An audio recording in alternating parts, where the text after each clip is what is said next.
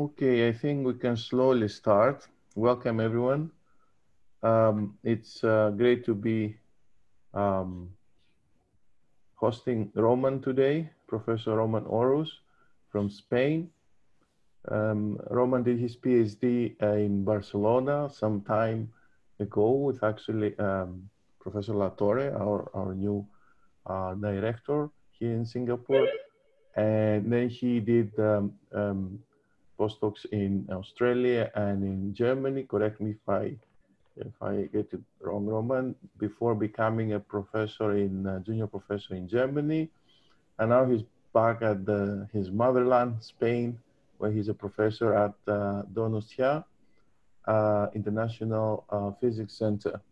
He's known for many different things, quantum many-body physics, numerics of many-body systems, and as well as his works on quantum algorithms for finance that you'll be talking today.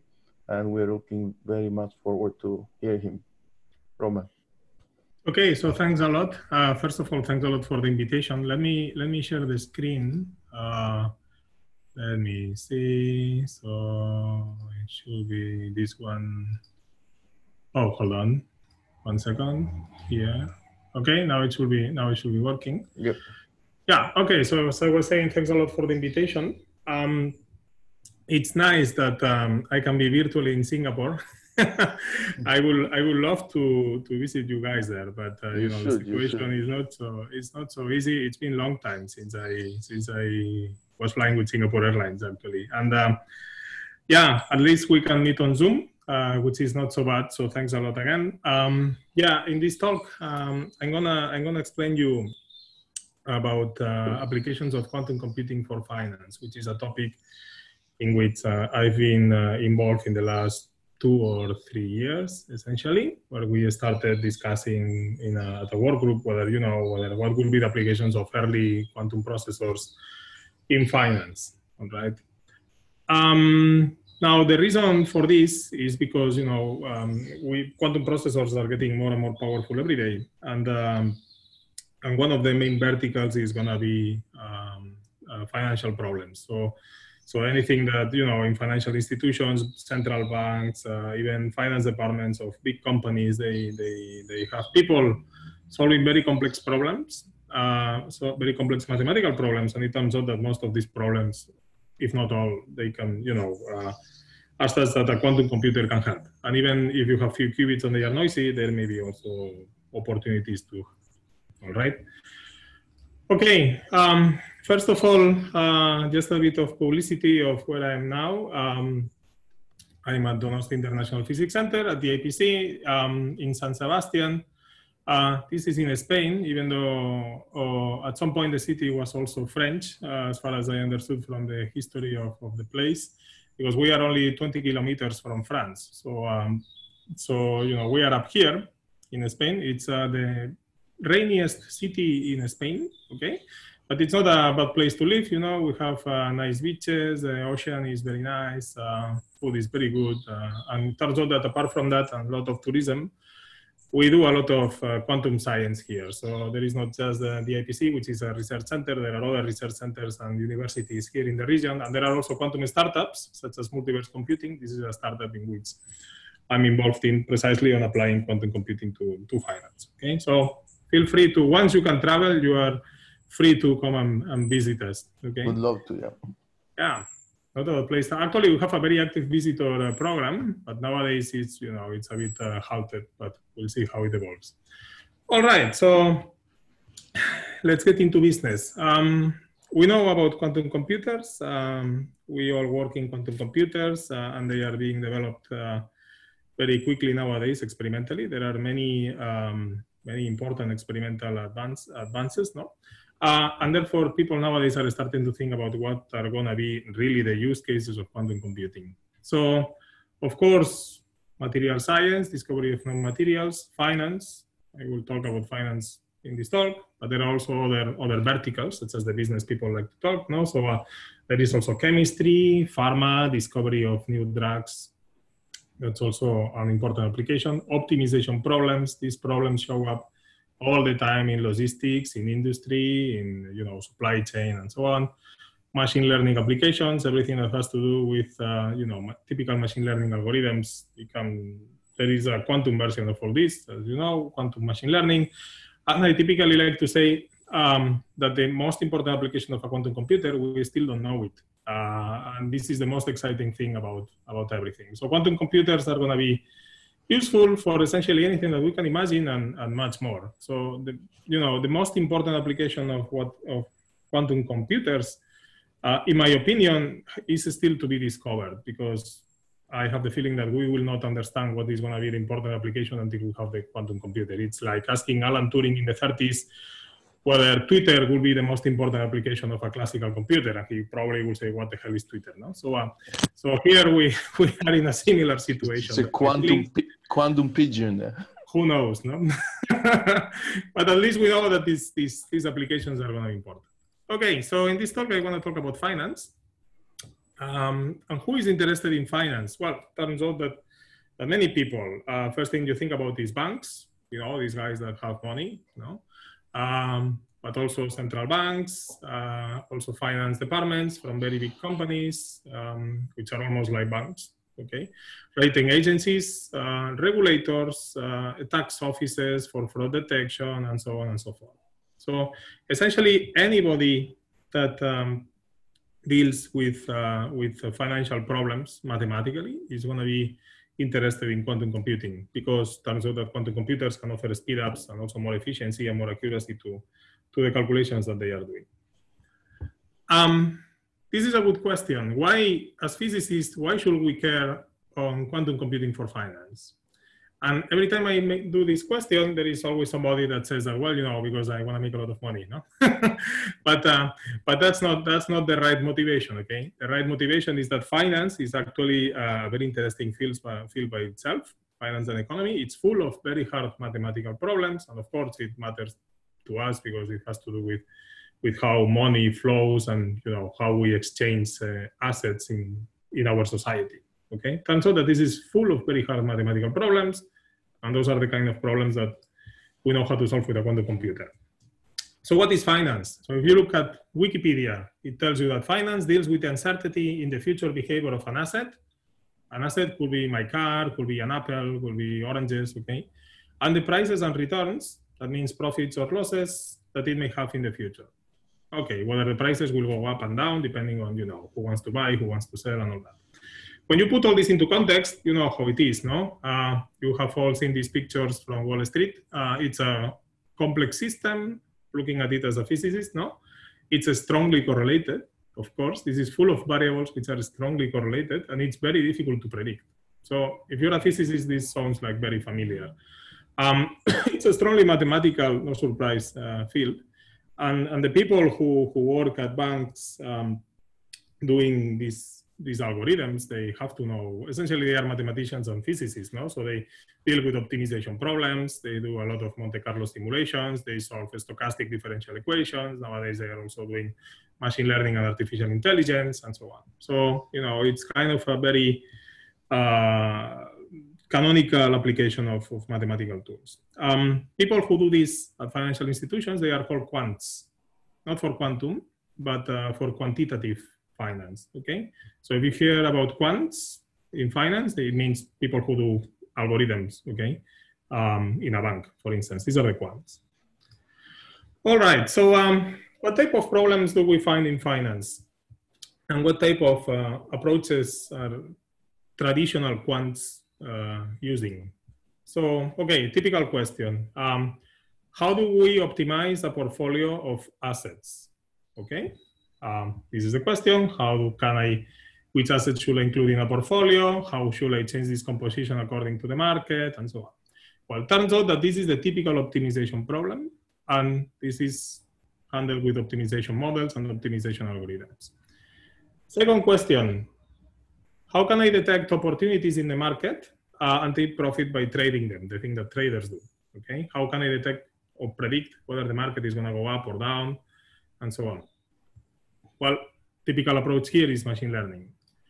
Now, last but not least, how do I estimate the risk of a portfolio or the risk of a company, or the risk of a, I don't know, of a research center, you know, going to hell, or having a, you know, having a financial crash. How do I estimate the risk of this?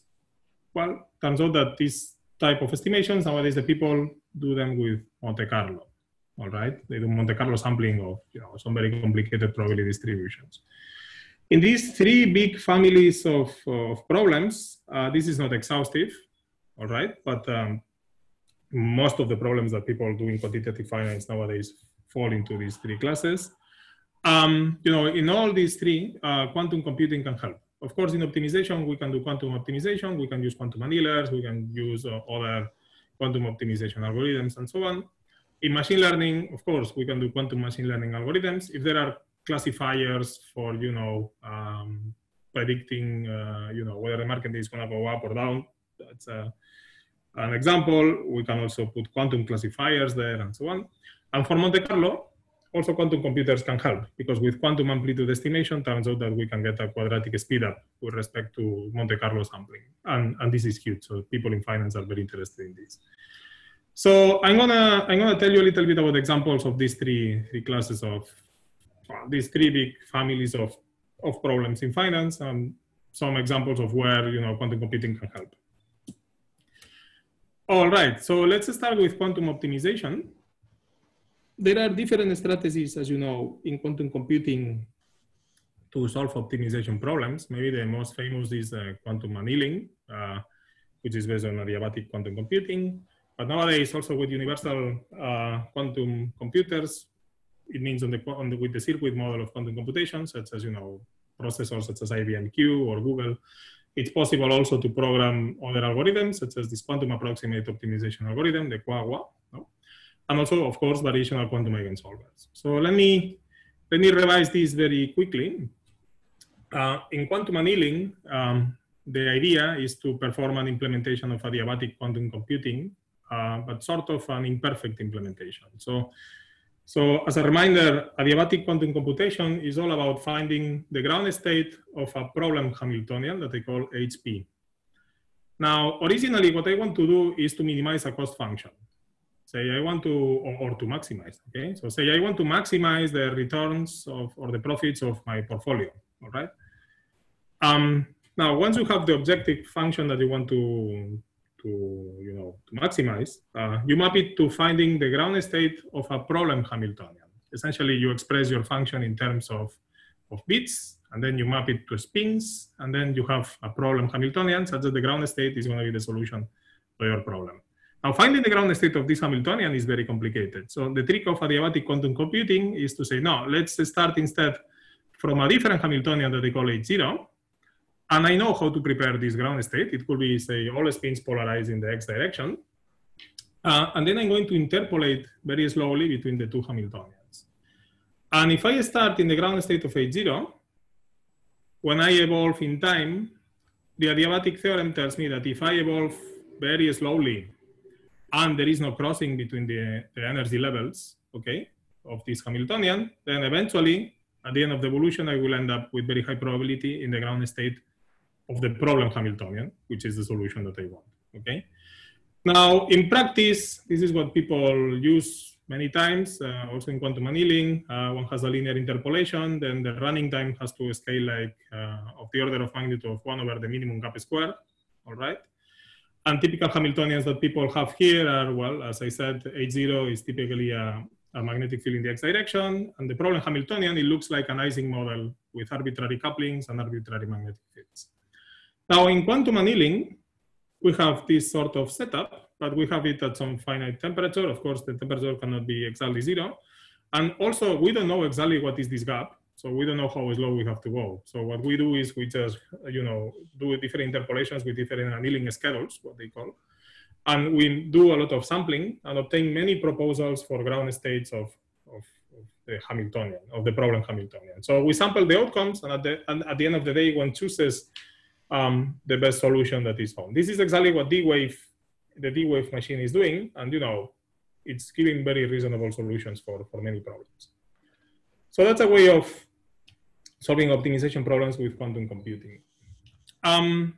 Another one is the Quagga algorithm, which is essentially adiabatic quantum computation, but discretized in discrete steps. This was proposed also by Faraday, Goldstone, and Goodman, so the same guys that invented adiabatic quantum computation. Essentially, we pick up the unitary time evolution and break it into discrete gates like this.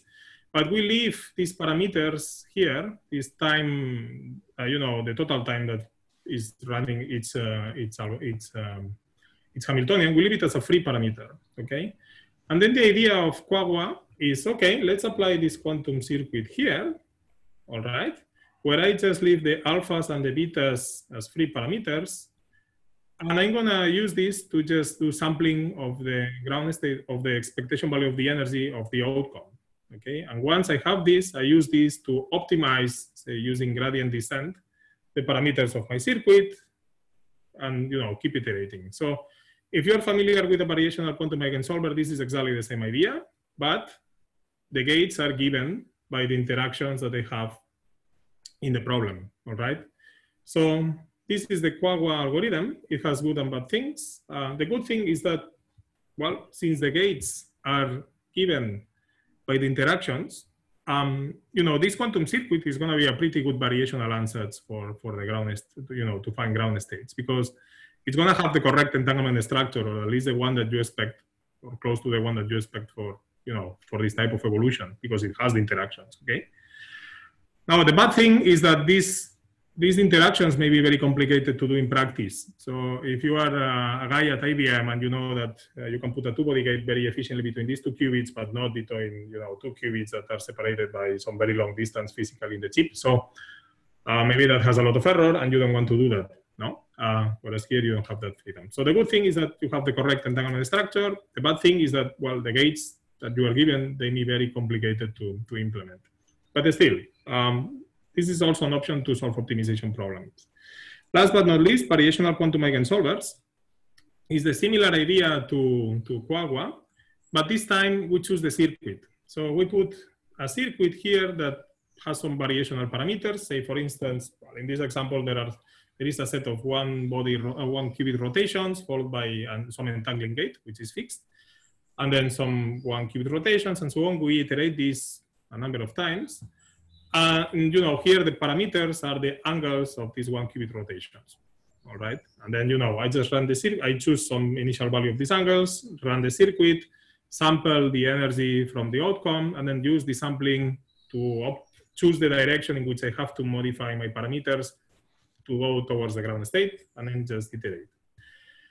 Well, the good thing here is that since I am the guy that is deciding the circuit, then I can just choose my favorite circuit. And I can put a circuit that I know how to implement very well in whichever platform that I'm using. No? So that's a good thing. Now, the bad thing is that maybe this circuit is not a good ansatz for your ground state, okay, or for finding your ground state. So perhaps the circuit doesn't have the correct entanglement structure that you will have in the evolution, and therefore, well, you need to be a bit careful. But as a variational ansatz, it's always valid, okay? BQE is a very popular algorithm nowadays, so people have used it a lot, for instance, for quantum chemistry calculations, and it works reasonably well. All right, and it's also implemented, also QAOA, no? They are both these algorithms, they are implemented in the typical libraries for quantum computing. All right, so these are the tools that we could use to solve optimization problems with quantum computers. And now, what do we do in finance? Well, here are 4 examples of optimization problems for finance. The first one is the canonical problem for optimization is portfolio optimization. We can also do it dynamic, actually. So the problem is easy to understand, is find the optimal composition of a portfolio, okay, say along a period of time. And you have to find the optimal composition every day, let's say, in such a way that at the end of this period, I'm going to maximize the returns of the portfolio. Maximize the returns of the portfolio, and if possible also minimize the risk, okay? So, the volatility of the portfolio, which is the variance of how things are changing, also this needs to be minimized, all right? So you want high returns and low risk, all right? Well, it turns out that this problem can be put mathematically as the optimization of a cost function, all right? I'm not going too much into the details, but I can tell you if you want. There are some forecasted returns that you can compute from the prices of the assets. This is a vector of holdings at every time step. Then there is a factor here that has to do with the risk. Okay, it's measuring the covariance tensor of the assets. This is also possible to measure from the returns and the prices. And then sometimes there are other terms here. The two important terms are these two. Okay, so in canonical portfolio optimization, or in what people call Markowitz portfolio optimization, these are the two terms that they are always there: risk and profits. And now people here start adding constraints to make the problem more realistic. So for instance, transaction cost. Okay, so when I sell or buy something, the bank, you have to pay a fee to the bank. All right, so this is modeled by a term here. Okay, there is a transaction cost matrix. Also, the impact that you have on the market. If you are, a millionaire or a billionaire, and you suddenly buy half of the stock of apples, then of course that's going to change the prices of apples. Okay, because you are doing a very big movement. No? Well, turns out that you can also model this with a term like this. Okay, market impact, and so on. You can keep adding here terms depending on the constraints that you have, and you can make this formula actually very complicated. But at the end of the day, you have to maximize the return. All right. Now, other constraints here typical are, well, the total amount of investment is constant. The maximum amount of investment is also, you have a cutoff on how much you can invest per asset and so on. This you can also impose. All right. And well, turns out that this is a typical problem that you can solve with a quantum computer. You just map this cost function to a problem Hamiltonian, and then, throw it into a quantum annealer, for instance, or some variational quantum eigensolver or a QA or this was proposed by several people. You can read these papers down here.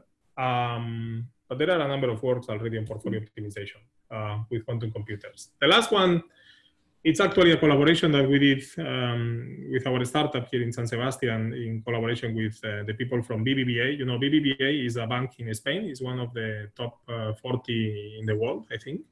And here in Spain is one of the big ones. And we did portfolio optimization for the first time with real data. So we took real data of 52 assets over 8 years, all right? And then we managed to do optimization of, to find optimal trajectories with this data that the bank provided, which is actually public because this is, its prices in the past. And yeah, we did this with several technologies. You can have a look at the paper if you want. So we did with D-Wave. We use D-Wave hybrid, which is a hybrid quantum classical approach that they have at D-Wave that works very well. We use also IBM Quantum with variational quantum eigensolvers. And also for the first time, we use tensor network methods, which are not quantum. They are classical. But this is what people nowadays call quantum inspired, which are methods that are based on how quantum computer works.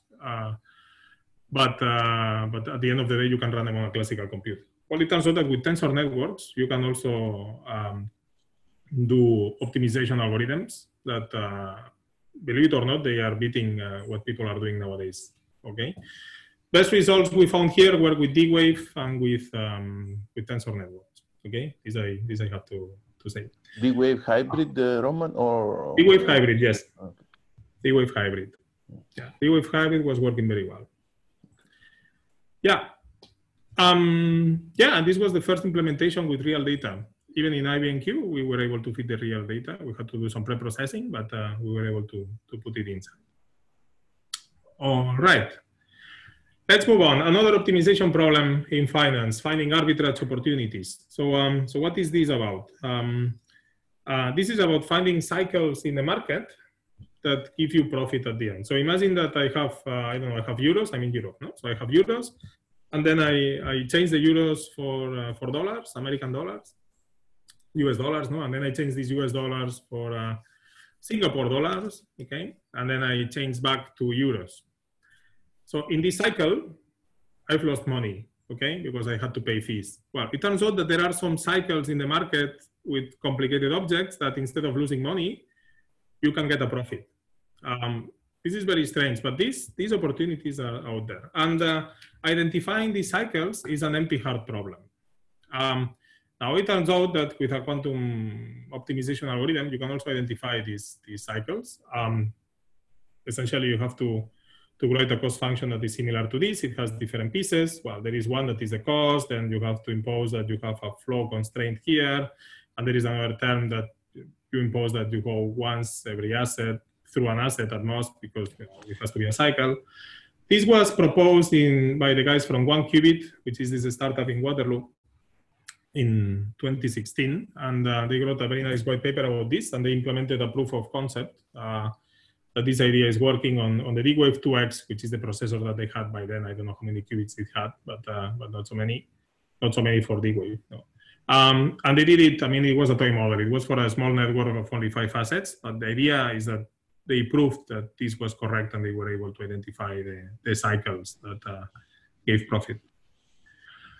Another one, and this is a typical problem in machine learning, but you can also solve it with quantum computers, which is credit scoring. You go to the bank, you want to apply for a loan, and they do a background check, and they decide whether they give you the money or not. Okay. Well, you can also do this with an optimization algorithm. There is a cost function like this. So you have to decide which are the relevant features for deciding whether the applicant will get the money or not. Okay, that's the point. And then essentially, well, this is the way to do it. You have a matrix U that organizes the features of the past credit applicants and also some numerical values. And then you have a vector of recorded decisions. You find the correlations between the columns of this matrix, and you have it here. And you also have the correlations between the columns of the matrix and the final decision, where there is a correlation between the features and the actual decision. And you have it here. And then you want to find which are the relevant features with the constraint that they have to be as independent as possible. So this was also another white paper by the 1Qubit guys in 2017. And instead of implementing it on D-Wave, they ran it on a simulator with an SDK that they had. And as a proof of concept, they also proved that with an optimization algorithm, you can also solve this problem. But this is a typical problem in machine learning. Now, a problem that I like a lot is prediction of financial crashes. And here, the question is very simple. You are given a very complex financial network in equilibrium. It means everybody's happy. And now there is a tiny change in the price of something. Okay, so the price of apples goes up by epsilon. Another question is, could there be a massive failure of everybody because of this change? This will happen. No?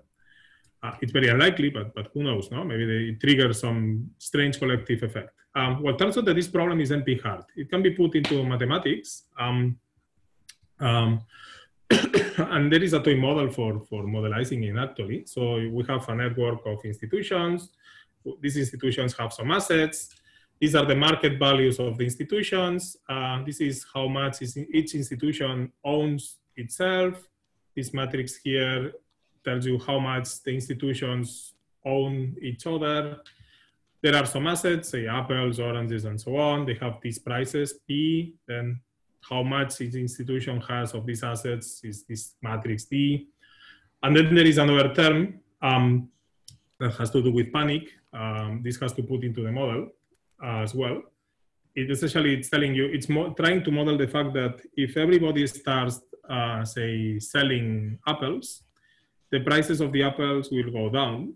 And then the people will see prices going down and will think, well, if prices are going down, then I'm going to sell, because why do I have apples if they are worthless, no? And then, there is kind of a retroactive effect here, and suddenly there is a discontinuity and the apples crash, okay? And it's the same thing going up. This is the typical bubbles, okay? That people are just buying because it's going up, but it's going up because people are buying, no? So this can be modeled by some kind of a step function. And at the end of the day, this strange situation can be put into equations, all right? And it's a equation like this one. It's some sort of inequality. When this is equal to 0, people say that there is financial equilibrium. If it is larger than 0, then they say that the financial network is out of equilibrium. Now, if you have a look at this, finding the market values given the rest of the parameters, well, this is a variational problem. Okay, finding the equilibrium is the same as finding the ground state, let's say, of this cost function if you're able to put it as a Hamiltonian. So that's the idea here. Map this cost function to a spin Hamiltonian. And then it turns out that, you know, finding the equilibrium condition is equivalent to finding the ground state of a spin system, all right, with two-body interactions. Now, what is a financial crash? A financial crash, when you see it in this physical picture, is nothing but a first-order quantum phase transition between a ferromagnetic and a paramagnetic phase. And this I can show you in the slide next to this one. This is just some technical details about how to do the procedure. So it's not maybe so important. You just express everything in terms of qubits. And at the end of the day, you map the qubits to spins and you end up with a spin Hamiltonian, all right? Now, this is the example of the phase transition that I was mentioning. This is the number of failures of institutions as a function of some perturbation that we introduce in this toy model for a financial network that is very small, this one here, and it's randomly generated. So here the nodes are the institutions, the cross holdings are represented by the links. Now, it turns out that if the perturbation is small, there are 0 failures. It means you are in a ferromagnetic phase, let's say. If the perturbation is sufficiently large, suddenly there is a discontinuity, so a first order transition. And in the language of spins, this is going to the other phase, to ferromagnetism. Whereas here in the financial language, what you see is that suddenly, there is a massive failure of all the institutions, okay? So this is a very nice analogy. This is why you don't see financial crises coming, because they are first order transitions. You don't see any correlation length diverging. You don't see it coming. And suddenly there is a tiny change and you go from being here in this neighborhood to being up here. And then everything is everything fails. We implemented this on D-Wave with the friends from Bilbao. And actually, well, as a proof of principle, also as a proof of concept, very small system with 3 assets, even though I think that nowadays we could go, 3 assets, 3 institutions, even though I think that nowadays we could go much farther than this, to much bigger systems. But we saw that, as expected, so the D-Wave machine was reproducing the correct values. Introducing this step function that I was mentioning, this was the exact solution, and D-Wave was exactly reproducing the correct equilibrium condition, okay? We didn't check the financial crash because only with 3 assets it was very small, but I think that now we have some ideas on how to improve this and actually see the crash. All right, so this is what I wanted to say about quantum optimization. Now let me say a couple of words about quantum machine learning applications in finance. That's gonna be what is gonna come next. By the way, if you have any questions, feel free to raise your hands, or I don't know if you prefer to wait until, well, if you raise your hand, or raise your hand to the moderator, let's say, or I don't know if you prefer to wait until the end. I'm happy to answer questions anytime you want, okay? Don't be shy. Yeah, let's continue. I can ask a question at this point, Roman, to give you time to breathe as well. So going back to your mapping, a general problem with this optimization things is you have to have as many qubits as variables in your problem, at least, right? And that's kind of quite challenging for NISQ devices, for where we are at the moment. So I don't know if you have any ideas how to get around that. For example, we figured out recently, we can discuss a bit more later, a systematic way to build up from kind of a non-correlated type of states to more correlated states, as we do in chemistry, and we found some signs that this is possible to do larger values. But I expect, when you said you did this, can you give us a different numbers on the D-Wave applications, like how many variables, how many qubits? Yeah, so it depends a bit on the problem. So for instance, for this financial crash, the variables are continuous variables, and then you have to discretize and so on, and then there are multi-qubit interactions that you have to boil down to 2 qubit again, and then there is a lot of overhead. So it's true that you need many qubits here. But for instance, for portfolio optimization, we ended up doing, here it is. Opa, what is it?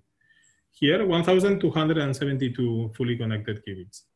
And these are D-Wave qubits, okay? So slightly. These are D-Wave qubits, D-Wave hybrid. Yes. Okay. Yes. D-wave hybrid. Not fully quantum. Not So, exactly. so No, if you not wanted to universal. do this, tensor networks could simulate this, I guess. Yeah, we did it also with tensor networks. Yeah. Okay. I think there's We saw that almost... D-wave hybrid was really fast, but we know also how to improve tensor networks by now. Right. There's a general question by Esperanza. I don't know if you want to take it now or at the end. What are your views on quantum computing for fraud prevention in finance? Fraud prevention. This is going to come in the next, in what I will explain now about quantum machine learning. So if you want to go with 5 minutes. Okay. All right. Could I ask a fast question, Dimitris? Yeah, go ahead, Jose. Hey, Jose Ignacio. Hi, Román. My question is about benchmarking about purely classical algorithms, because they are very good for optimization.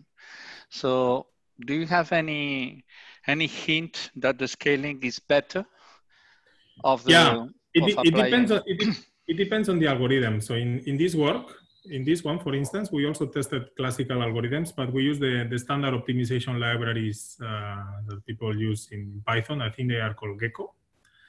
And with Gecko, we were not able to solve the problem for 1,200 qubits. So it was, it blew up. So, but of course, that doesn't mean that there are no other, I don't know, with simulated annealing, let's say, or some other technique that you could go further, or perhaps using GPUs. This we didn't test. Yeah. They can do up to 10,000 variables these days, depending what you can That's true. use. We can discuss a bit more at the end, I guess, in a smaller group, not to keep everybody. So please go ahead.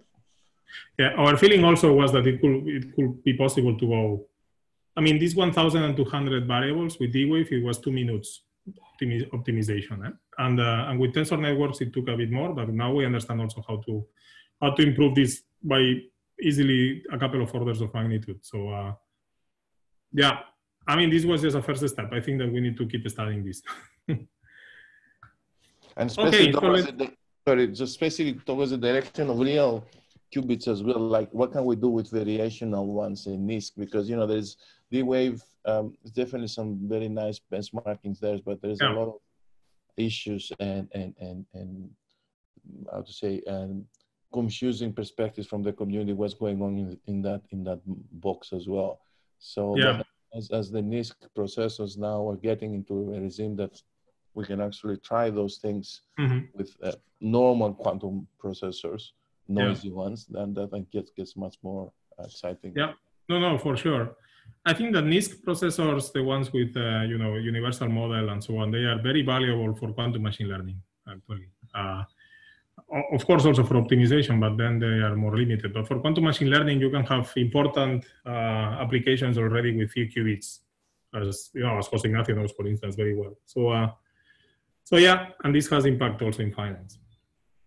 So let's move on. This is a brief summary of quantum machine learning applications. Since I will not go into the details, but there is this nice review from 2017 about quantum machine learning algorithms. It's a bit outdated, 3 years already. But the idea is that, well, you need a universal quantum computers. It's very challenging, and it's still, people are still developing nowadays new algorithms for quantum machine learning. Lots of topics under investigation, but there are nice speedups here that you could get. Examples in finance, well, classification. There are quantum classifiers, deciding whether your picture is a cat or a dog, let's say. In finance, well, there are zillions of these problems. Credit scoring is an example, whether you are a high risk or a low risk customer, deciding whether the market will go up or down. These type of things, you can also throw that into a classifier. Now, there are different options and alternatives for quantum classifiers. Here I'm just mentioning 2, but these are already a bit outdated from 2013. Last year, there were a bunch of very interesting papers on how to do quantum classifiers with D-Wave, actually a quantum supervector machine. Also, Jose Ignacio had this data re-uploading paper on that, it proves you that you can build quantum classifiers with very few qubits, and they give extremely good, they're extremely powerful, and they give you extremely good results. So this is this paper that I mentioned here. So in my opinion, quantum classifiers is one of the directions in which these NISQ quantum processors are going to be applied in industry, let's say. It's going to be one of the first things with relevant applications in the industry. in my opinion, okay? Because as we were discussing, for optimization problems, they look a lot more limited, but I think that for quantum machine learning, you know, they look like more tailored for quantum machine learning applications. Yeah. In optimization, we have to figure a way to do this efficient qubit encoding, and we can discuss a bit at the end. We have some ideas how to reduce the number and do some sort of like mean field theory, and you know, build up the correlations, the classical correlation model systematically to attack those problems, as we do in chemistry, kind of. But yeah, we can discuss afterwards. Yeah. Okay. More quantum machine learning applications, regression, fitting a line to a set of points. Turns out that for doing this, well, before that, of course, there are lots of applications in finance. They keep doing projections in the future, and at the end of the day, they keep doing regressions all the time. How many umbrellas I'm going to sell next week in my shop? Okay, that's a typical regression problem. Or will NASDAQ go up or down? No, that's also you can also use regression algorithms for this. Well, how do we do this? You know, one needs to find the optimal fit of parameters by minimizing some least squares error. You compute the quadratic error, you want to minimize, you want to find the parameters that minimize this error for your, for your fit. Turns out that for doing this, you have to invert a matrix, the data matrix, and this is computationally costly. So if you have a lot of data, this is, so it's a bottleneck of the algorithm. But in quantum machine learning, there is this HHL algorithm that tells you that you can solve linear systems of equations a priori exponentially fast, and you can use that to compute the inverse of a matrix. There are some conditions on when this algorithm can be applied and so on, but well, at least there is the potential of having also improvements here. Also, principal component analysis, which for physicists is something very similar to the singular value decomposition. In finance, it has to do with this problem essentially. So you're given a data vector with the stock prices between different times. Then you compute this object here, which is called the covariance matrix. This encodes the correlations between the prices at different times. And then the problem is to find the dominant eigenvalues and eigenvectors of this matrix. By dominant, I mean the ones that have the largest eigenvalue in absolute value. This is important because these eigenvectors are the ones that tell you what are the most probable trends in this time evolution, okay? Turns out that it's so important that in finance, the three dominant eigenvectors, they have a name by its own. They are called shift, twist, and butterfly, okay? And well, as we know, in classical computers, so in computing the singular value decomposition or finding these eigenvalues is costly. It escapes like order n squared. Whereas for a quantum computer, there are quantum PCA algorithms that are very nice. What they do is they map this covariance matrix to a reduced density operator, or they just say that this is something like a density matrix. And then they use tricks of quantum tomography to estimate the eigenvectors of this matrix, okay? This was a nice paper from 2014, and yeah, so it gives you an exponential speed up a priori. Okay, so these were some applications in finance of quantum machine learning. There are lots of them, okay? As I was saying, in my opinion, I think that quantum classifiers are very promising, okay? Now, connecting to the previous question, there was this question on how quantum computers can be used to prevent fraud detection. Yeah. Well, with quantum classifiers, that's the answer. So, so for instance, we did a proof of concept, but this was not published, and maybe the question was in this direction, with a database of credit card fraud. Okay. So there is this open data set where you have something like 300,000 or 500,000 inputs of transactions of credit cards, and there is like I don't know, 100 of them, they are fraudulent or something like this. So the data is highly imbalanced. This is real data, and it's an open data set. You can find it, no problem. Now the data is very imbalanced, and then the problem of being able to identify which guys are doing or which transactions are the ones that are fraudulent. This is very hard because if you want to try, say, a neural network, you have many examples of good transactions, but very few examples of bad ones. So how do how do you train this? No, this is very imbalanced. And then, you know, people in machine learning, they have lots of tricks with dealing with this. And you can throw this into a standard classification algorithm, I don't know, a neural network or a support vector machine or something like this. But you can also throw it into a quantum support vector machine, okay? And we did it, and what we saw is that under the same circumstances, the quantum support vector machine has 2% more accuracy at least than the classical one. So this is a big improvement, because a 2% in fraud detection can be a lot of money, okay, when you translate it into dollars, okay? And we also saw that, you know, there are other algorithms that one can implement that are may actually be faster than you know, the standard machine learning algorithms that people are using nowadays. So in this way, with quantum classifiers, one can apply quantum computing to fraud detection. Okay.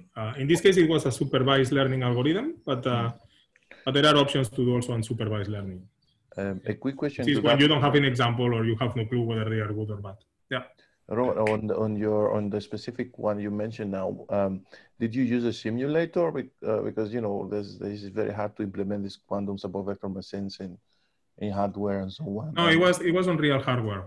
Yeah. So how very few qubits. I think it was like 10 or so, not so many. Okay, but not this this massive data set you mentioned earlier, a subset of this. Or it was there was a pre-processing of the data. Okay. Okay. In order to be able to feed. So you probably did some PCA or something before, and then you got some.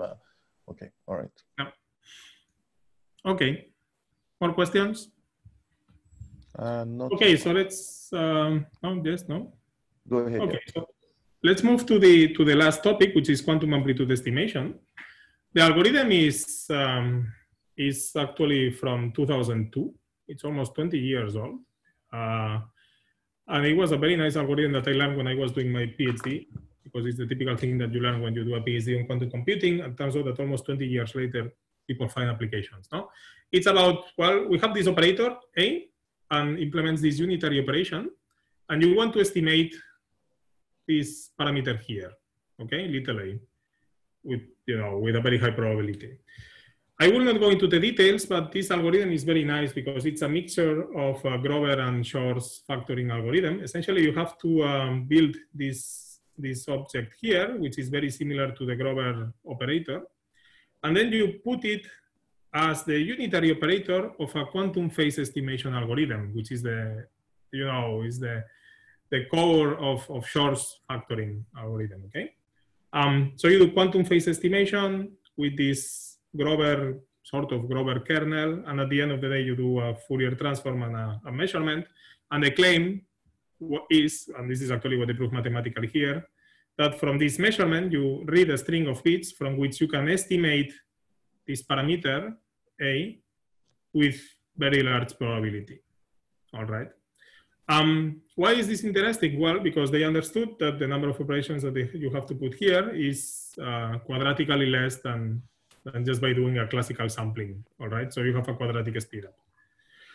Now, as such, this is interesting, but then in 2015, Ashley Montanaro came and understood that you can use this to estimate all the typical moments of a probability distribution, expectation value, the variance, and so on and so forth. You can use this algorithm for estimating it. A bit similar as doing sampling with Monte Carlo, but turns out that quadratically faster. So the number of times that you have to call the probability distribution is actually quadratically less, all right? This is a bit mathematical, but it's how it works. You have an operator that is able to build the probability distribution. This is just the classical function that generates the probability, okay? And then you have this function, and you want to estimate this object here. This is like amplitude estimation. And well, so Ashley Montanaro just proved that you can use quantum amplitude estimation to compute these averages here. And now, depending on how you choose this function, you can compute very, lots of things. You can compute the expectation value of a variable. You can compute the square of the expectation value, the expectation value of the variable square, and then you can get the variance and so on, okay?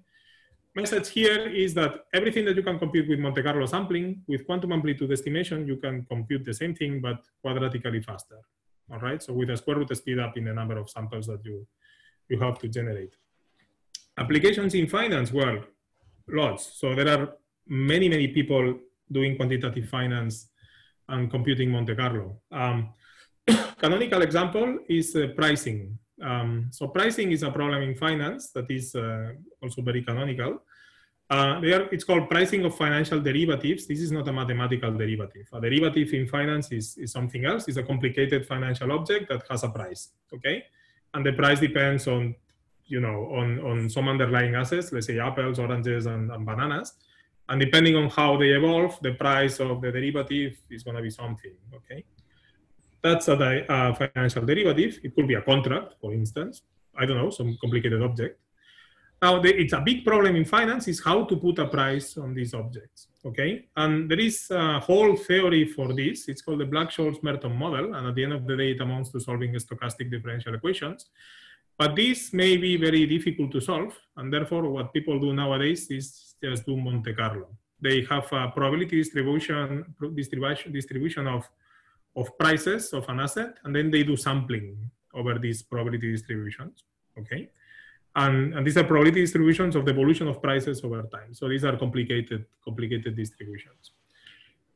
Now, well, if they do Monte Carlo, one can do quantum amplitude estimation here. And this is an example of an application from 2018 where they did European and Asian options. Is a type of derivative with quantum amplitude estimation. And this is as the summary of the results, okay? Here, the number of samples to estimate this price, the classical ones, is this line here, the orange ones. This is how the error in Monte Carlo goes down with the number of steps, with the number of samples. And now with quantum amplitude estimation, you have this red dotted line here, which is the, the fit to these points. But you can see that this is going down much faster. And if you compute the ratio between these two lines, you see that this is close to 2, which means that it's a quadratic speed up, okay, on average. So yeah, it works, okay? This was implemented on real hardware, and but also for a very small system, but as a proof of principle, it tells you that it works. Another application is computing risk. Turns out that there are risk measures that you can compute from probability distributions. There is, such as, for instance, there is something called value at risk that measures the risk of a portfolio, all right? It's this complicated function, the probability that, a given variable is less than a cutoff, being larger than, a given parameter. Again, you can compute or estimate this using quantum Monte Carlo, but the guys at IBM in Zurich, they proved that you can also solve this with a quantum computer. In particular, they use this IBM QX2 with only 5 qubits, 2-asset portfolio. So this is a toy model, but it was already sufficient to see that the scaling of the error with the number of samples, again, was going quadratically faster than the classical ones, okay? They actually got 1 point better. So I think that with a bigger machine, they will be able to go further here. Okay, so that's what I wanted to explain you. So let's jump to the conclusions. In this talk, I've hopefully convinced you that finance is one of the fields where quantum computing is going to have applications very soon. There are at least 3 main trends: optimization, quantum machine learning, and also quantum amplitude estimation. Of course, there are probably more, but these are 3 big families of problems that people are worried about. As I've tried to convince you, in my opinion, I think that quantum computers are going to have an important role in how finance is being done at banks. And this is the reason why they are starting to get interested into this technology. And it's important to say that you don't need a very big quantum computer with, with lots of error-corrected qubits to find already applications. Already with small NISQ devices, it's possible already to start solving some problems, especially the ones that have to do with quantum machine learning and quantum optimization, in my opinion, and also in the opinion of other people. We believe that these are going to be the ones that are going to have, there's going to be an impact of quantum computing in the short term, okay? And yeah, that's what I wanted to say. Again, feel free to come and visit us in San Sebastian. We do lots of interesting stuff, not just quantum for finance. We do tensor networks. We go out for lunch, we go surfing, we go to the beach. So once you are able to fly again, feel free to come. Thank you. Thank you, Roman. A virtual clap from Zoom. It was very nice and broad and interesting talk. What is Chacoli? One thing I see on Chacoli is a wine. Is a wine from the Basque Country. Ah, nice. You should try it. Yeah. Yes, for sure. So, any more questions from the audience?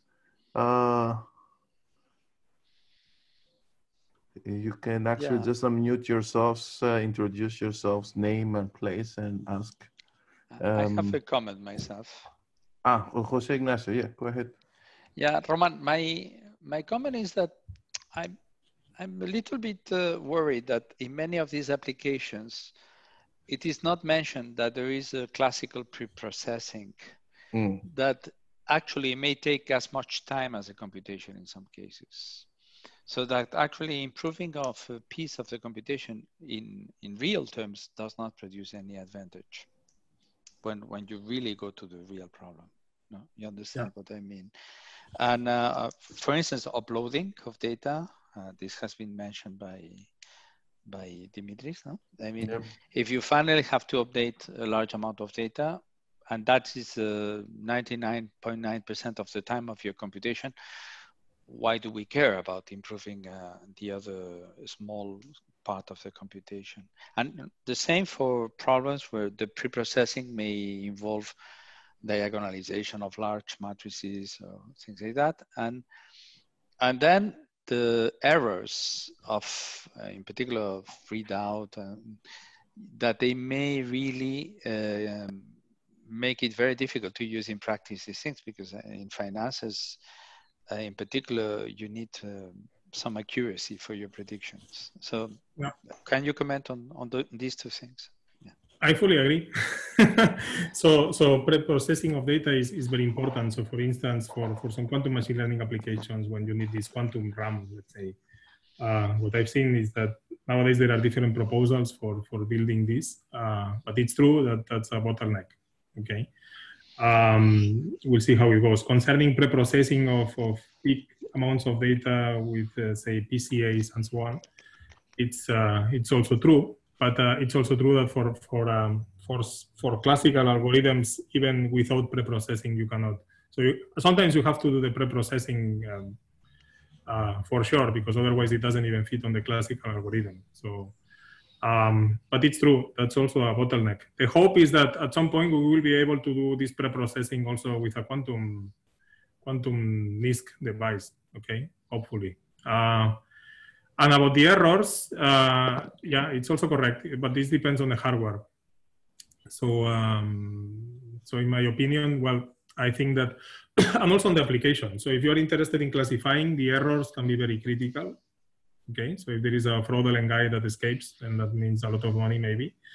In portfolio optimization, however, I think that it's more robust against errors. So maybe it's not so critical to find a portfolio that gives you back a 40% profit.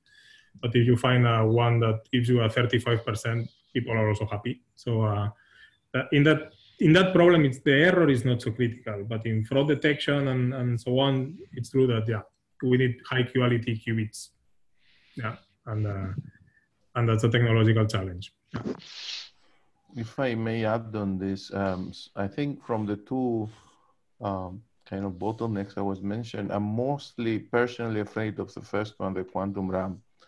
For all of us that have talked experimentally or work with them, it's extremely challenging really to do even a simple type of version of that, of quantum RAM. So I would say we really need to think outside for like when we design quantum algorithms and think of new ideas that, do not require that. I mean, in your table you mentioned, some of them do not require, some require, and some others, could do. Unless we have some sort of fundamental breakthrough experimentally, I think that would be a big bottleneck. On the classical pre-processing, yes, again, depends on the problem. especially you have a lot of data, it can be very time consuming. And these classical guys are very good, just to say they have been optimizing their algorithms. And, you know, when we go out, of course, and talk to industry, you have to really deal with the best of their side.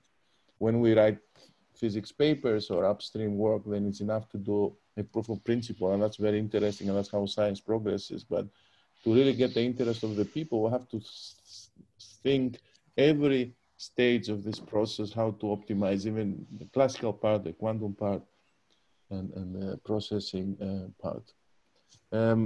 Any other questions, comments? I have a question. Hi, Roman. Hi, Dario. So when you were talking about optimization, you said that tensor networks was actually working better than some of the tools that they have in the market now. So I would like to understand from you, why do you think that it works so well? What is the advantage of, and you know, how long they would be? So, yeah. It's like a problem in physics. Why tensor networks work better than say I don't know, data analyzation or some other technique. No? So in this case, it's because we can handle. We have a very efficient ansatz for computing the ground state of a Hamiltonian.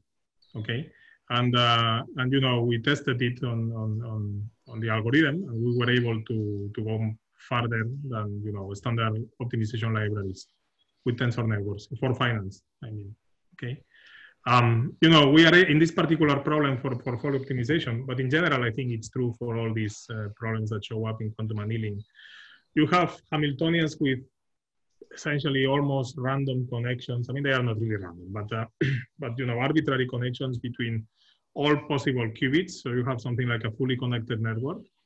And a priori, you will say that this doesn't look like the typical Hamiltonian that you are able to solve with tensor networks, because, you know, you don't have a spatial dimension, it doesn't have a clear structure. But in practice, you can throw it into the solver and see how it goes, and it goes very well. It goes very well. You know, tensor networks, depending on the tensor network that you program, it can be extremely efficient, okay? And therefore, the algorithm can run very efficiently as well. Okay, and there is also room for trying complicated tensor networks more adapted to the problem and so on. This we are already investigating and trying, and we see that they actually work better, yeah, than just you know, plain optimization. So, but I mean, my intuition is that they work well precisely because of the same reason why they work well in physics. Because here you have a set of variables that are highly correlated. And finding the ground state, at some point you have to go through some point where correlations are huge, and this is exactly the place where tensor networks are good. Okay, thanks. Hello, I have a question. Can I ask? There was one by Jinglong Kishore first. Let's hear the Jinglong's one, Jinglong Tan, and then we take yours as well. Mm-hmm. Go ahead, Jinglong. I have a question regarding the quantum SVM and the normal SVM comparison. Like, so I have two questions regarding that. One is like, what was the number of features of the data that you used to train the quantum SVM? Because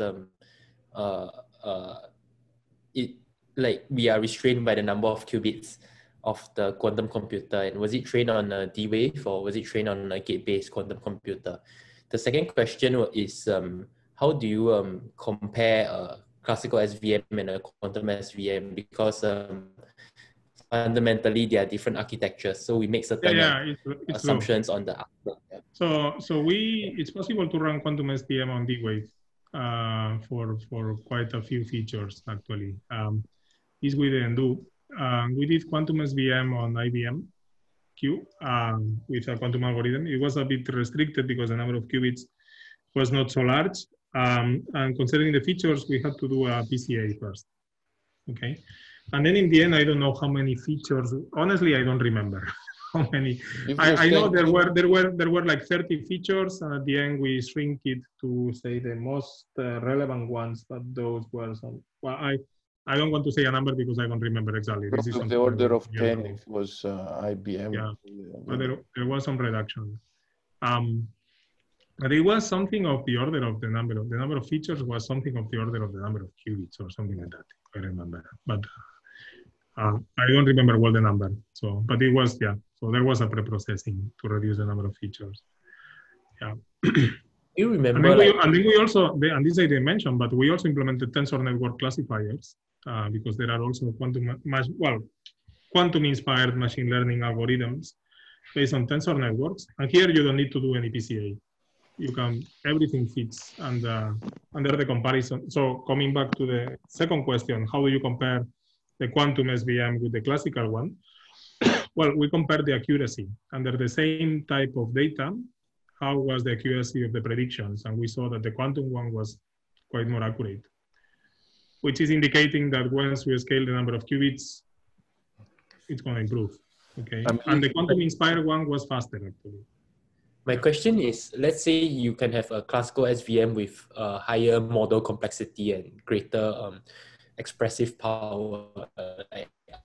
How do you use a common metric to measure the quantum model and the classical model, like in terms of expressivity power, in terms of representation power, or model complexity, number of parameters? What we compared was the number of false positives. So the number of predictions that were wrong. Okay. Misclassified ones. So. The data that was misclassified. Okay. In particular, the ones that the fraudulent ones that escape. Those are the important ones. Actually, there are several measures here that one can use. So the people that do imbalance data, they have different measures. And that's what we checked. The final result. Sorry, can I? So just one quick thing, and we need to take Kishore's question. Let me say that we usually have an a second kind of discussion afterwards. Maybe we can take it here, but if people want to leave now, if it's too technical, feel free. If you, Román, can save another 5-10 minutes, it would be great. But let me just check if there are more general questions from the general audience, so we don't have to keep everybody. Is anybody wants to ask a more non-technical question? If not, you're welcome to stay, but maybe we can discuss five minutes or more technical issues.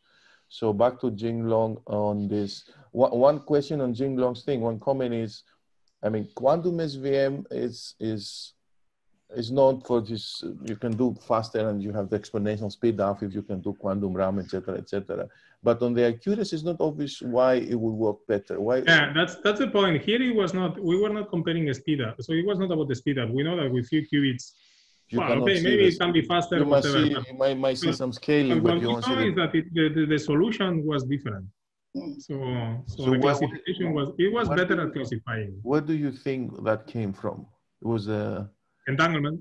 That's my only intuition. And also the guys at IBM Q in Zurich, they saw something similar also with a different problem. Yeah. Okay, interesting. Kishore, you want to throw your question? Yeah, so I mean, like one of the questions was obviously like which earlier person like before me who was asking, like Jinglong was asking, like it was about the model capacity. And I also believe that if you increase the model capacity, then the accuracy of the classical part could be improved. But anyway, like I have another question which I would like to ask, like this question maybe we can discuss in the private session and so on. This question is about the dynamic portfolio optimization part. Like, can you go to the slide? Like, yeah.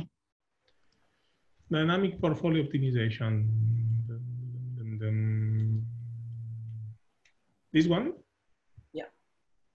Okay. So, I mean, your constraints here, they are linear, right? I mean, yeah. And no, they are not linear. These guys here are quadratic. No. I'm not talking about the objective. I'm talking about the constraints. These ones. Yeah. So constraints are like, you have like affine like like linear constraints, right? And this WT vector, it's like this WT is a vector with capital N elements, right? I mean, that's what I can Which vector? Which vector is what? Yeah, so like, what are you optimizing over? Like, what is your reason? I mean, like what is it, how does the feasible, I mean, the solution from the feasible region like looks like? I mean, the optimizer, how does the optimizer looks like? What are the variables? Yeah. So what are the variables? Yeah. So the variables are these omegas here. So this is the percentage. So let's see. So this omega is how much do I have of asset n at time t. Okay. And that's what I want to optimize. And those are my variables. Yeah. So this W and T, they should go in the objective function. So in your objective function, where are they hidden? Are they hidden in WT? Yeah. Yeah. So exactly. So this I didn't say it's true. So these guys are vectors. Okay. So you're vector. So at every T, this is a vector. Okay. Yeah. So it's an n cross 1 column matrix or something. Okay. Yeah. So the first term is linear. Second term is quadratic. Then third term, like this delta WT, what is that? I mean, the what? Sorry, can you repeat? Delta WT in the transaction cost. Like what is this term delta WT? Oh, here these lambdas and so on, this delta. So this is exactly, this is the increment. This is the change between. So this is WT plus 1 minus WT. Okay. So this is the change in the vector for a period of time.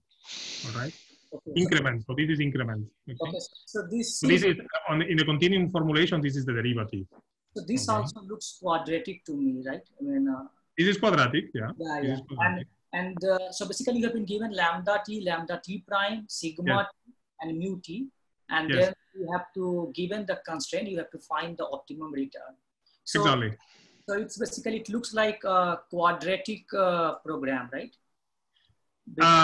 It's a quadratic function, and you will say, yeah, but solving it isn't hard because quadratic optimization. Yeah. I mean, like linear can also be NP hard. Like linear programming can be. Yeah, it's a quadratic optimization. Yeah, it's a quadratic function. Sure. So then basically you have quadratic program with linear constraints, and it seems you can make it into like unconstrained. Like absorbing these variable, like these constraints in the, like by making the Lagrange multiplier, like by absorbing them via Lagrange multiplier, and then solving. That's exactly how we do it. So we put the constraints as like with Lagrange multipliers in the cost function. I mean, sometimes the constraints are natural. For instance, this one. There is a cutoff on what is the maximum amount of this. Well, if you work in terms of qubits, this cutoff is already given to you, okay? So you don't need to impose it if you don't want to. But what we do is exactly, we pick up these constraints and add them into the cost function in terms of Lagrange multipliers. Yeah, that's what I would think of. My last question is about this financial crash prediction thing. Yeah. You say that it's NP-hard. It's NP-hard in what, like number of assets? In the number of institutions. What is so there is a financial network, okay? So each dot here is an institution and it has a market value. What is the value of, Amazon, okay? And these institutions have cross holdings between each other, and then they also, there is a number of assets, okay, that they have, and it's the relevant variable here is the number of institutions. I see. Okay. Yeah. So it's NP hard in this number. Good. Any other questions? Dimitris, since we have Patrick here, who is one of the authors of many of the papers that have appeared, maybe listening to his opinion about the future of quantum computation for finance would be great. No? Sure. Yeah. Hi, Patrick. Yeah. Hello. Hi. Yes, of course, I have not a speech prepared, but well, Jose Ignacio put you on the spot now, and I have agreed. No problem. So it would be great to hear your opinion for sure. Yeah. Yeah, no problem. So first, thanks for all the citations. I mean, this is awesome. So there's of course various papers that were mentioned, and for each paper, I think one has to clearly discuss like what are the assumptions and what do we need? What is the classical algorithm, and is there really a speed up? So that has been already discussed a little bit in terms of, let's say, the quantum RAM. So I think one basic use case is always the linear systems. We can always, I often go back to the linear systems algorithm by HHL and see, sort of that's sort of a very, specific problem that one can always look at and then see, and you see all the problems that also quantum machine learning has. You see this already on the HHL algorithm level. So that was one comment I had. So let's say the input, the data input model, and then the output of the data, the noise. Okay. You mean Patrick that any specific questions?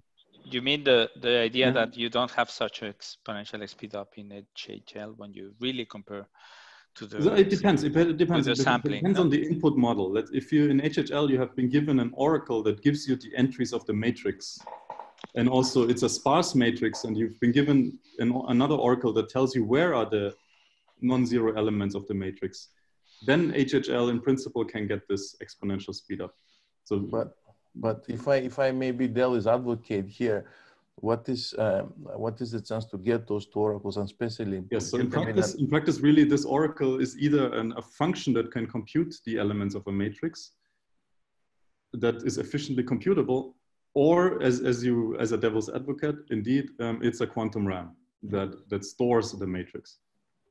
And that applies more to machine learning problems where the matrix comes from some data that comes from Google or from Facebook, right?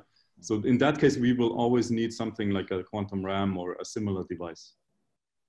But in other cases where the matrix is computable, we don't need the quantum RAM. So this would be more in cases like maybe fluid dynamics, or I see an A-star person also here. I think Yejun is here.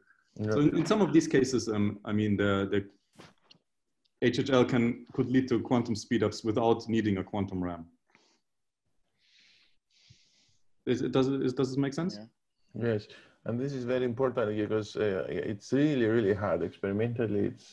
I personally don't see any way to. It is hard also, but one has to notice that it hasn't been looked at as much as, let's say, scaling up qubits, proving quantum supremacy. But so, in principle, one could argue that if people look at this with a lot of manpower and is the superposition is a different problem in the sense that you need to make these weights, so you get your like pointers and what is there in the store, then you need to make a nice the right superposition, and like in some sense it's just state preparation. Right? Yeah. It's state preparation from classical data. On that kind of maybe there is a different way that we don't know yet to encode the data in that sense that might not require that might be the case, but yeah, I have no idea. So yeah, there's thanks for all the citations. I mean, all the references. I think there's still a lot of work to be done, and by the way, I should also mention that the algorithms that we have been like in quantum machine learning, these are not NISQ algorithms. Just to mention this, I mean, these are not NISQ. These are not near-term things. In some cases, there have been versions of them by other authors that are more NISQ-y. I think even Jose Ignacio has a paper on some of the principal component analysis related algorithm that is a bit more NISQ. Mine more NISQ and more quantum all the way because it's applied for a state. Yeah, and we also did a little bit of this option pricing with unary basis because finally we added all the amplitude estimation in the second version of the paper, and you see that in the NISQ era, it turns out that, and when you take into account errors and everything, it provides a better scaling. Then they cross at some point around of the order of magnitude of whatever 60 qubits or so, 20. There is a crossover. Yeah. So for this for this slide, our experiment was not done on a real hardware. I just should mention that we only did this small experiment on a classical computer. This was just a proof of principle at the time for this European call option. This plot here. You know, guys, and Román, I think that there is a chance that we should convince our experimenters to make a machine that substitutes Monte Carlo, so that that we can train the generation of probability distributions that can do computations of moments onto a qubit and apply amplitude estimation as a special purpose device. You see? I do think that this makes sense at some point.